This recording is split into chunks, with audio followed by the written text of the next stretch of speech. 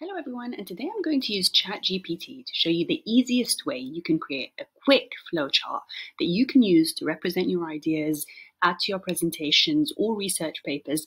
And the best thing is this process is completely free. So I'm just going to ask ChatGPT here to give me the steps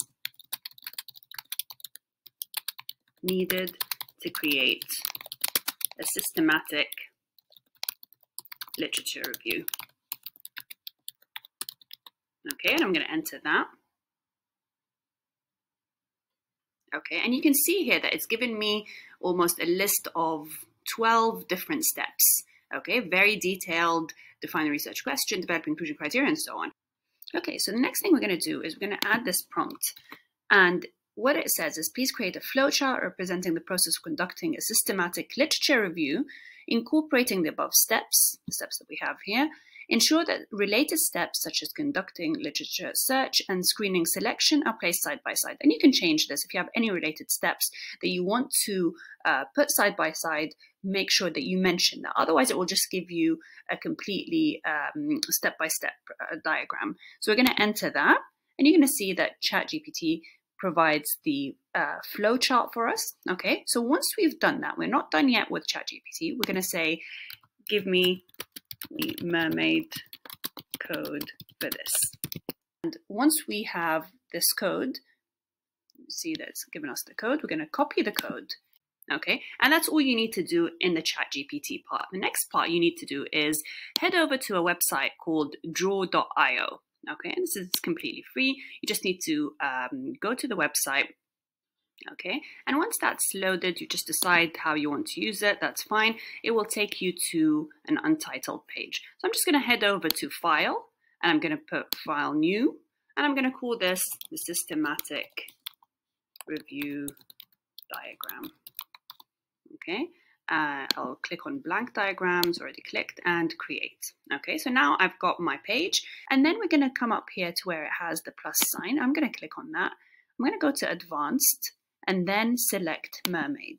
And inside here, I'm going to delete the code that's already here, and then paste in the new code that I've obtained from ChatGPT, and then insert. And then what you see is that it's created a nice looking diagram for us with the step-by-step process.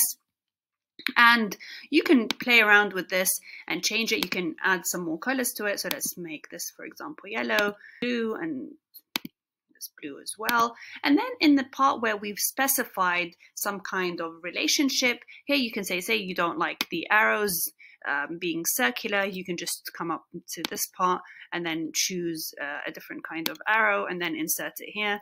So you can play around with it in any way you want.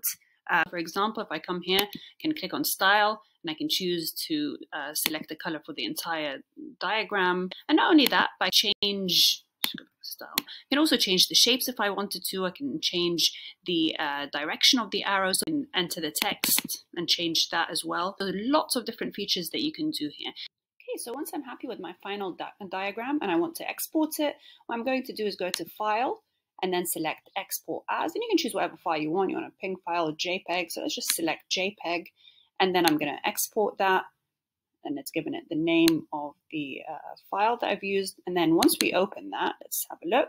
You've got a lovely file with your image, your final diagram, and then you could use that to insert into your presentation, your paper, and this is such a great tool to have. So I hope you found this video useful and that you give it a go creating your own diagrams and images using ChatGPT. Just a word of warning, sometimes ChatGPT will give you a very basic flowchart that is step by step and vertical. So you need to play around with the prompt a bit. I've tried to add different sections here in the prompt to say things that are related, put them side by side, but you might have to experiment a little bit with the prompt to get it to develop the code that you want.